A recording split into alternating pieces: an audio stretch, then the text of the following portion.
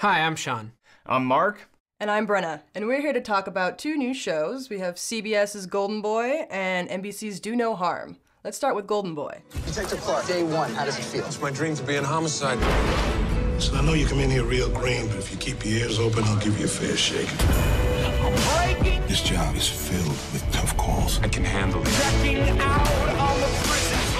So Golden Boy revolves around Walter William Clark Jr., who's a detective in the NYPD who has a meteoric rise over the course of 7 years, which we see through flashbacks, to become the youngest police commissioner ever. That's right, and as you pointed out, our playground is New York City. It's a single-camera show. It's an hour episodic police procedural. That's right, another one on CBS. The premise is solid. You know, it's a basic cop show. It's kind of hard to mess up that premise. But the writing is a bit weak, and at times it can even be a bit cliched.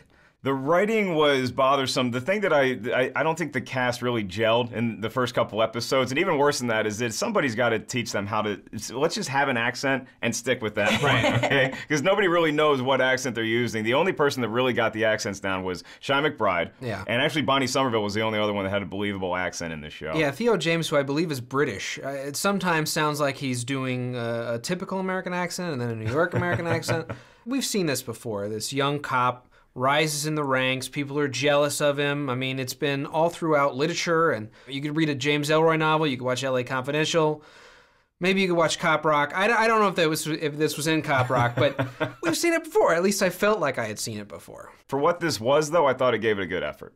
The writing is extremely cliched and painfully expositional. Like, every conversation was explaining something that they feel the audience should know. You've only been on the job 3 years. You'd be the least experienced by a decade. Kid, you haven't made your bones. Speaking plain, I made my bones from the age of 9, stealing food from me and my sister, and then working 2 jobs to get through John Jay. The only thing they do to put a spin on an old formula is they put this flashback structure in there, but it doesn't help the show, really. I mean, it's, I guess, supposed to bring intrigue and suspense, but it doesn't. I mean, he's got a limp 7 years later, so we're supposed to be like, ooh, we're going to be glued to the television over the course of however many seasons because we really want to know how this guy, you know, got a limp.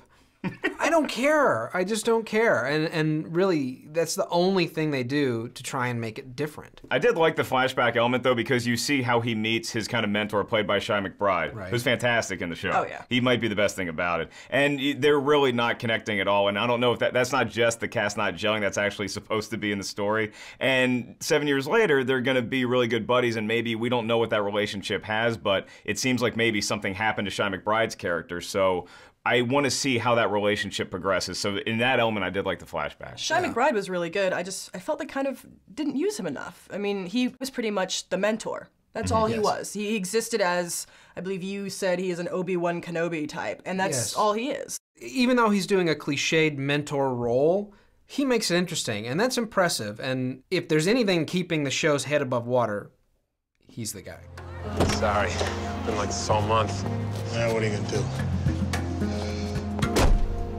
Oh, my Morgan Freeman? Open your own damn door. So our showrunner is Nicholas Wooton, who has got a lot of experience doing these kind of TV shows. He's done Chuck and Law and Order and NYPD Blue, and he seems more than capable. It's pretty much standard cop procedural fare, but there's some sweeping shots around, like, the interrogation table. There's a shot of, like, on a guy's chest as he's standing up, which was a little interesting. It's good for the typical CBS audience, which is above 70, so maybe we can do some stuff to appeal to the younger kids. Golden Boy has a lot of problems, but it made one great decision. They cast Shy McBride. Maybe they can give him a lot more to do. For right now, stream it. I totally understand police drama fatigue at this point, especially from a network, but in Nicholas Wooton, I trust, and I like the flashback element, so I'm going to give this a stream it. With all of the good cop shows on TV, we don't really need another one, and this one isn't really worth a look. Skip it. All right, well, it looks like our votes add up to one ticket, which is a stream it for CBS's Golden Boy. All right, let's talk about Do No Harm now. My name is Dr. Jason Cole. At least it is right now. But every night, at the same time, he becomes me, Ian Price. We share the same body, but we are not the same. Do No Harm is a Dr. Jekyll, Mr. Hyde story that takes place in Philadelphia. It's a serialized one-hour drama premiering on NBC. That's right, and it's from showrunner David Shulner, who also was the writer on The Event and Trauma, so he knows his way around weird medical experiences. You have a doctor who, at the beginning of the show, is sleeping for 12 hours at night, between the hours of 8:25 p.m. and 8:25 a.m. Self-induced coma sleeping. Self-induced coma, because he turns into Ian Price, who's a sadistic, crazy dude. Here you go, Cole. Be careful. Monkeys have been known to eat their young. I have a lot of questions. How did he become a doctor?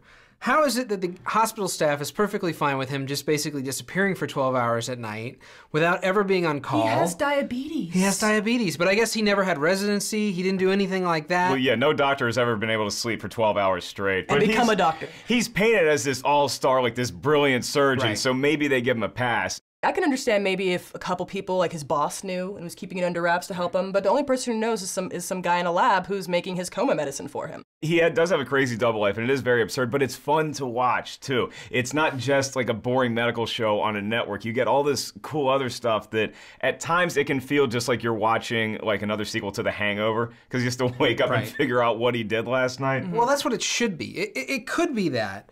I think the show right now, at least in the first 2 episodes, is taking itself far too seriously, and it's trying to be too many things at once. You really have this Dr. Jekyll and Mr. Hyde story, but you also have medical procedures going on with each episode, almost like it wants to be another house.